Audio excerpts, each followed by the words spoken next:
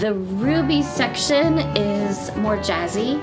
It is also a little more witty, but still sophisticated. Those costumes have a little short skirt so that they can have a little more contemporary dance. It is the most contemporary of the three. So the costumes are short and give a lot of that kind of movement for more contemporary dance.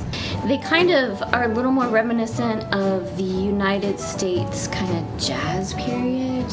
The music, it does tend to be more contemporary and jazzy, so it kind of follows with that.